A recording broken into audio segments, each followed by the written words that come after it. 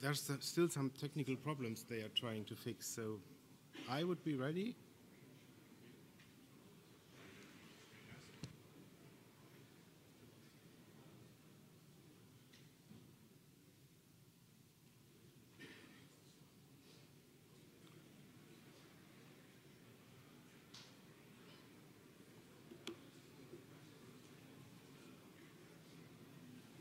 Anyway, then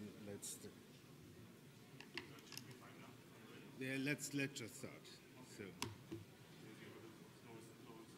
yeah.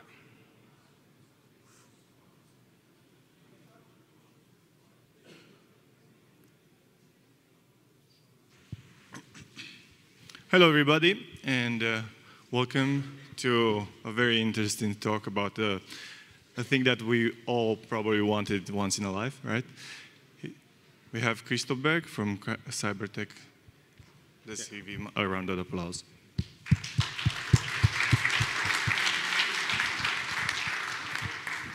Yeah, thank you. Hello. I'm a senior Postgres engineer at Cybertech. I'm also a Debian developer doing all things Postgres in Debian.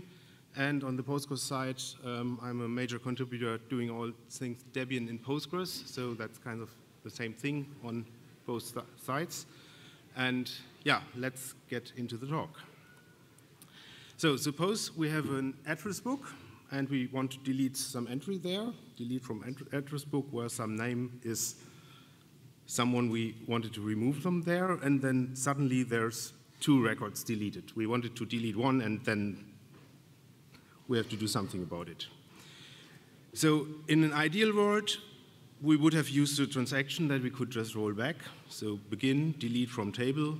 Okay, the wrong thing happened, just roll it back. So if we didn't do that, we could probably restore from backup. But that needs that we have backups. We should probably be testing backups. I should know how point-in-time recovery works. So in an ideal world, I would have that, but let's see what happens if we don't. Postgres has this system called multi-version concurrency control, MVCC, and basically that means that delete just deletes just marks the data as deleted. It doesn't actually delete it. So if we want to get back the rows from the table, in theory, it's still there. But the question then is, how do we get at it? So that's the outline of the talk. We're shortly looking at how Postgres stores data in tables. Then we will see how we can get into the deleted data that is still present inside the tables. Then there's something called auto vacuum that actually removes data from tables, and if it's not in the tables anymore, we can see how we can get at the data that is still present in the transaction log. Okay, so to put it very briefly, MVCC works by having extra system columns on each table.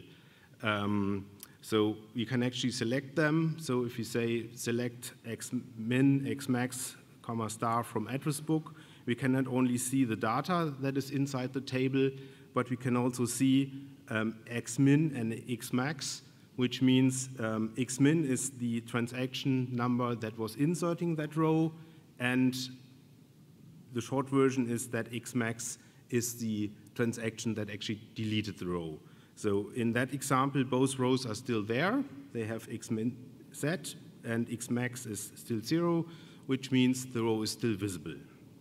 Now, if we actually delete the row, we can actually see that the xmax value is appearing. So if we open 2 sessions in Postgres in parallel, in the first one, we open a transaction, delete 1 row, don't commit it yet, and if you look at the table in a second session at the same time, you can actually see that this xmax value has been set. So you can actually see that this row is being deleted. Of course, it's not deleted yet because we didn't commit the transaction yet, but that's how Postgres actually stores the information about which rows are visible and which not. So the basic idea would be to get the data back. We just look at everything that has Xmax set to 2840.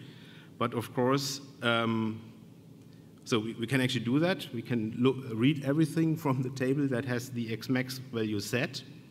But as soon as the transaction that is deleting that row is committing, the row is just gone. We can still try to read everything where the Xmax value is not 0, but Postgres will just not show the row because it has been deleted.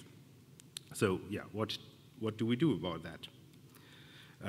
We know the row is still there, and yeah, let's see how we can actually get at the data that we just deleted. So this is where PGDirtyRead comes into play. PGDirtyRead is an extension that I'm maintaining on GitHub. As the name says, it's implementing some sort of dirty reads for Postgres. That means by using that extension, we should be able to see the rows that are still stored in the table, but that stock Postgres doesn't want to show us. So installing it is quite simple. You can either compile it as a standard extension or install it from packages. So we install the extension on disk. We tell the system to create extension PGDirtyRead. And actually the extension is very simple. It just contains a single function, also called PGDirtyRead. And we're going to use that function to look at the table. So the very simple version would be we just try to select star from PGDirtyRead and we give it the table name to output everything. Unfortunately, it's not that simple because this function is returning an untyped record. We need to actually tell SQL about the structure of that record. So the error is a column definition list is required for functions returning this record type.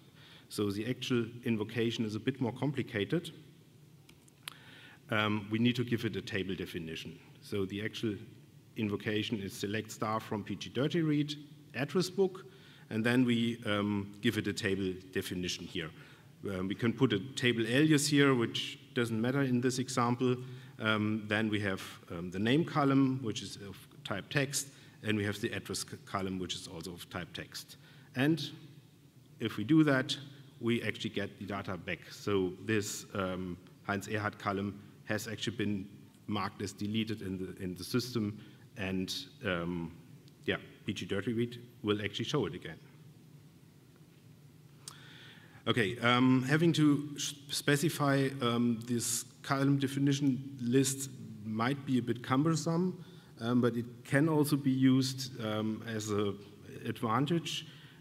For example, you can actually select less columns. If you're not interested in everything, you can just give it less columns here, and it will just return less data. And PGDirtyRead also allows to read the hidden system columns from the original table.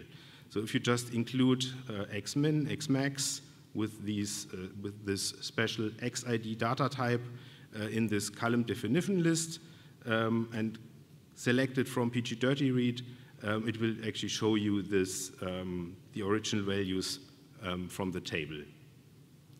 There's also a special column called det, which is just a Boolean, which is saying that the column has really, or this row has really been deleted. And for example, we could use this det value to actually retrieve this single row from that table just by including it in the select value. So we can just say select name and address from PGDirtyRead on the address book table, give it this column definition list, and say where det, and then it will just output the data that has been deleted from the table. So that would be the most simple way to actually get the rows back from the table that were deleted by this delete command. Yeah, finally we can just put it back into the original table, insert into address book, select, and so on. And yeah, finally, if we execute this command, the data is actually back in the original table. Whether you want to write to the original table or use a temporary table and so on is a different question, but in this example, this would actually give you the data back. Okay, that was the very simple version of that. If you have several rows that were deleted, or you have several commands that you want to restore, you could identify the rows by looking at this precise Xmax value if this dat column isn't accurate enough. If you're writing directly into the original table that you're restoring from, you might actually get into a version of this Halloween problem that you're reading everything that has been marked as deleted, and because dirty read can everything, you will be also seeing the data that you're just restoring and getting into an infinite loop. So maybe putting things in a separate table makes handling everything easier, but in this simple example it worked because we used this special dat marker. Also, if any of the data that is involved there has been toasted, things might get interesting because the toast tables are handled separately. PGDirtyRead does handle toast a bit, but it's not handling all the cases out there yet. Perhaps that could be improved in the future. An entirely other approach solving the same problem would be using pgfiledump, which just reads the data files on disk, which you can also fetch as a GitHub module, which is basically doing the same as pgDirtyRead, but not from inside Postgres, but reading directly from the file system. So if you have any Postgres data files, you can use pgfiledump to inspect those files on disk, and pgfiledump recently has learned about actually decoding data. pgfiledump has been around for decades, but so far it only read metadata from the pages. New versions can actually also read and decode the data. It doesn't understand all data types, but the most simple ones like integers and text values are included. Okay, so that's how we can actually get at data that is still present in the tables, but there's this thing called vacuum, which is PostgreSQL's garbage collection. So at some point, rows that have been marked for deletion need to be removed, so the space will be reclaimed. You can either run it manually on a table, or there's this auto vacuum daemon, which is launching, or which is waking up every minute and then deleting data from tables that have been changed enough. Changed enough means that as soon as 50 rows plus 20% of the table size have been changed, auto vacuum will jump in and remove everything from the tables, so from disk. So that means when deleting too many things and crossing this threshold, you have less than a minute to avoid auto vacuum and removing everything if you want to retrieve it again. Usually that doesn't work. So if you shut down the system immediately, you might have some chance getting pgDirtyRead to get your rows back, but that's usually not going to happen because it takes longer than a minute to notice. And maybe you only have 1 second because auto vacuum just wakes up at that point. So let's see what we can do there. Postgres has this thing called wall, where it stores records of everything that is being changed on disk. So maybe we can get the changed data from there. But essentially, the wall is all binary and it doesn't contain any readable data. It just has change records of the form delete item 4 on page 0 or something like that.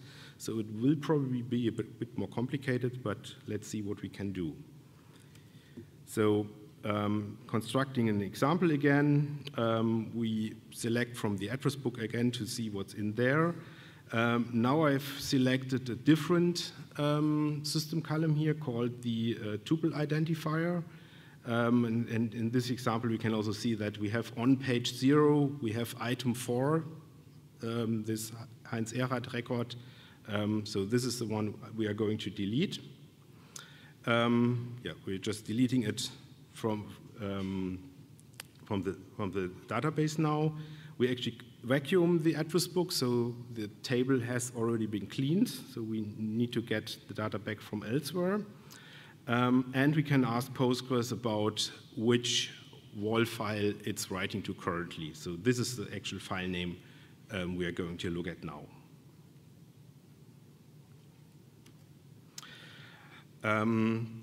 So Postgres ships a utility called PGWALDump.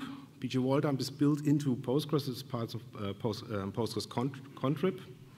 And you can just hand it a WAL file name, and it will print out lots of information. And from this file, I've shown the 2 records that are of interest now.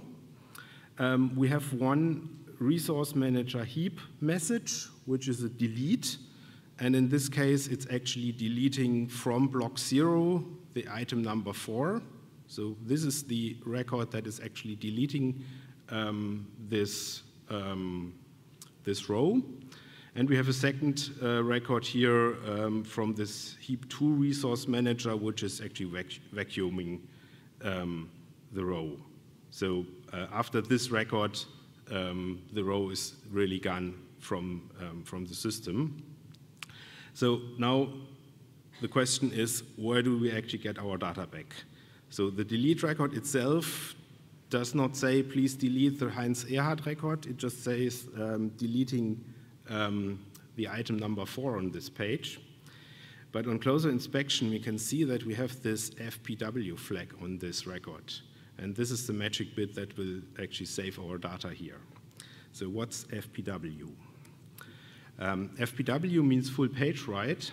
A full page write is something that Postgres does each time you're touching a page for the first time.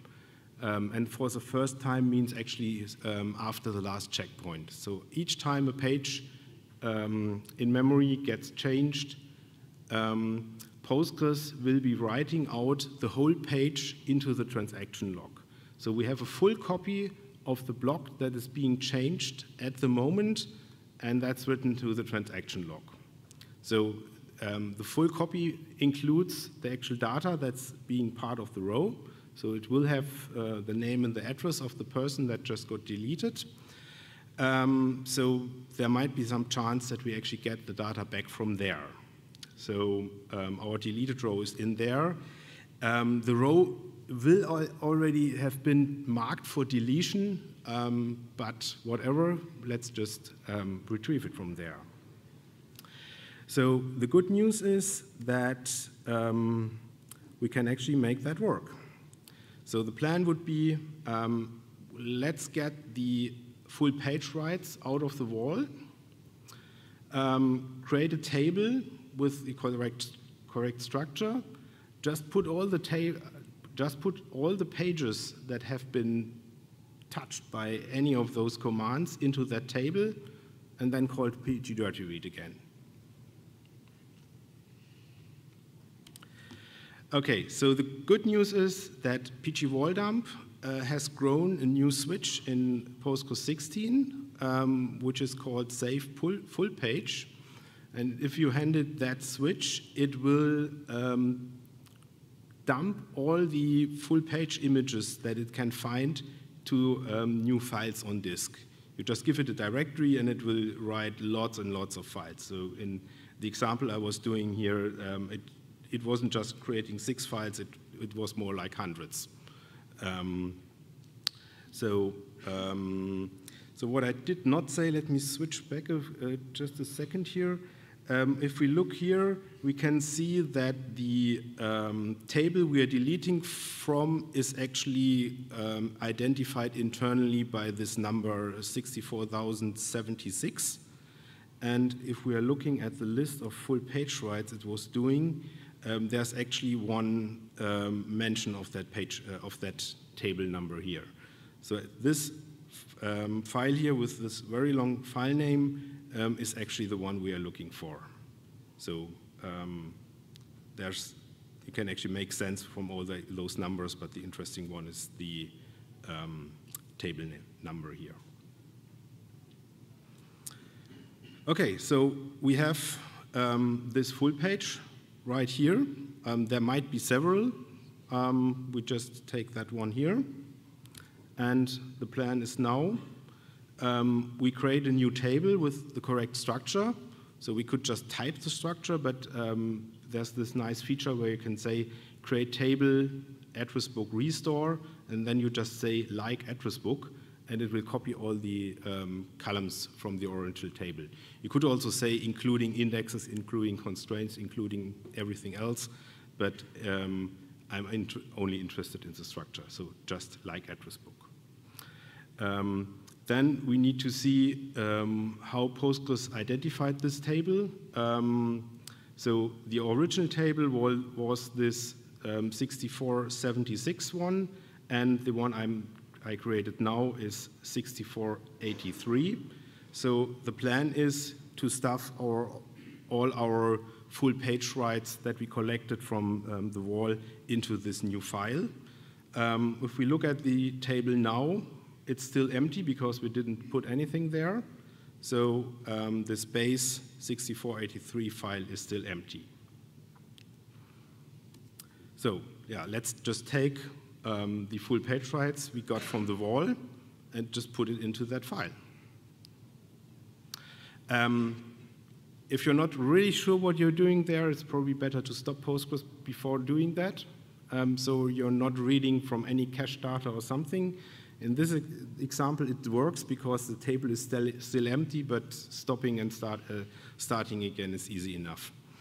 If you have several full-page images there, just cat them together, cat something star something, and put everything into that file. Okay, then we can actually start Postgres again. If we just look at this restored table, it will not contain anything because it will not contain the row we are looking for because remember I said the wall has already marked the row for deletion, so it's still deleted, but AutoVacuum hasn't removed it yet, so we can actually look at it.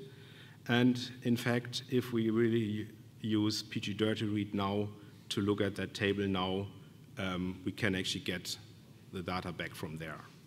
So we first used pgwalldump to put the files, to extract the full page images into separate files, collected all those files in a single table, and then PGDirtyRead can actually extract the data again.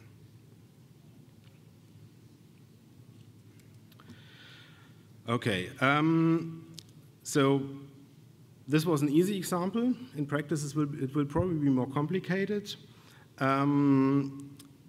It works best when delete was the first change to this page, because then it's easy to actually find the wall records that correspond to that delete. One problem is that you need to identify the transaction number first, which is usually not noted anywhere, but looking at pgwalldump output might give some hints what happened there. Of course, this is much more complicated if there's concurrent activity on the table that can interfere in all sorts of ways by making it less obvious what to look for. If the delete command is deleting several rows, only the first one will actually have the xmax marking, which means that you can't easily identify everything by xmax. So it might be hard to tell actual deleted and live tuples apart. So there's some sorting to do, but at least if this is the only thing where you can get your data back, this is, of course, still better than nothing. Okay, to summarize, PGDirtyRead can help in some cases. In some harder cases, you can actually resort to PGWallDump. I've actually done that for a customer earlier this year. That's what the talk is coming for. In that case, we were actually lucky that the case was very clean, no interference from other commands. But I think if you have concurrent transactions running on the same table, writing and updating things, getting the right set of full page images is probably going to be hard. But yeah, the real fix to this is just to have proper backups and really test them from time to time to make sure that you don't have to get into that situation. Okay, thank you.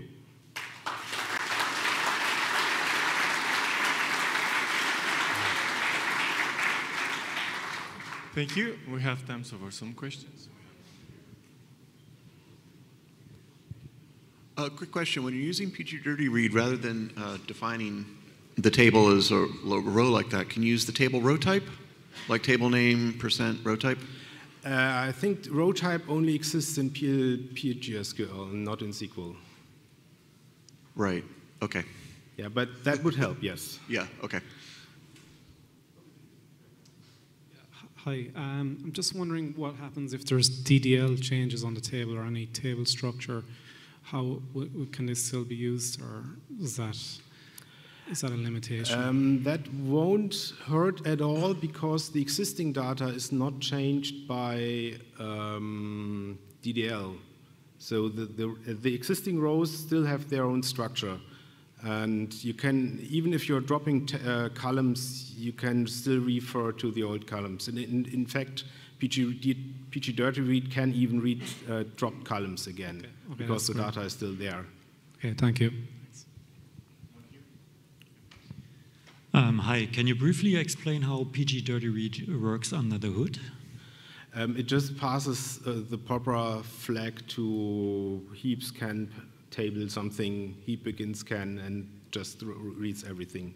So internally it's totally trivial. It's just reading the table and ignoring any read committed, read repeatable reads, whatever flags.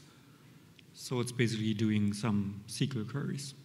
It's using the Postgres table scan IPA internally that is also used for reading from tables. It's just not passing any isolation level flags. So the main loop is just a few lines or just one call to the Postgres function that is already there. The actual magic in there is to make it work using the system columns. There's some trickery to make it work with xmin and so on, but the core is just invoking the table scan. Would it make sense to restore the data into another small cluster you just set up in order to avoid having to shut down the current cluster? So, you can also always do that on a replica or on a standby, or even pull it from some backup. That would probably also work. Yeah. Okay. Thanks. We have one here.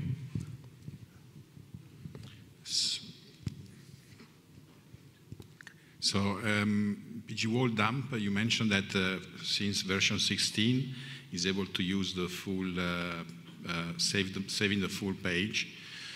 Can you use that for processing walls from a previous version? No, you can't, but actually backpatching that change isn't all that hard. So it's just adding one function to extract stuff. I've actually done the backport for Postgres 15, and it's probably not that hard to make it work for older versions as well. So what's about the toast tables?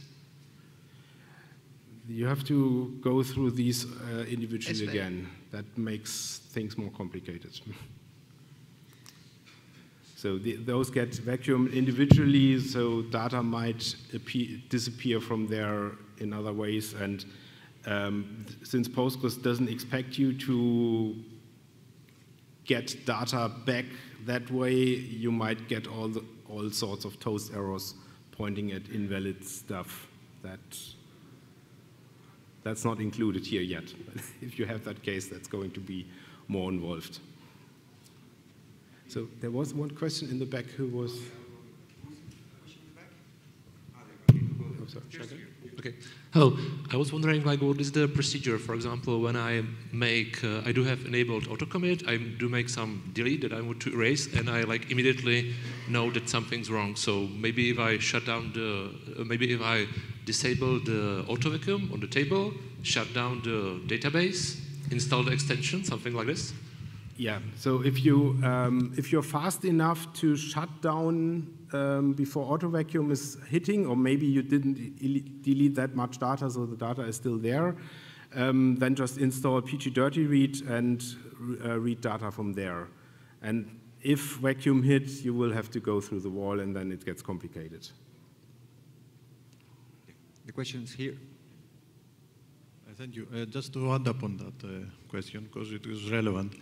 Do you mention the auto vacuum in general? Or, for example, we may have tables that we have tweaked the configuration to auto vacuum every 10 minutes, for example. What about a case like this? I mean, this wouldn't be easier, let's say, that you delete something, you find out after 5 minutes, but the auto vacuum for this specific table hasn't been yet triggered. If you tweak auto vacuum to run slower or faster, it will just increase or lessen the window in which you can go the first route. Okay, and regarding the toast tables, I think that the same may apply also if you have blob objects, right? That are written on a PG large data table or something. Have you considered something about this? Large objects I haven't considered yet, but those are stored in a table, so you could use the same machinery there. That's directly, in PG large object, and then it just has a reference. Do the same, and it's just more internal knowledge about how the columns are named. Okay, thank you. Thanks. Are there any other questions?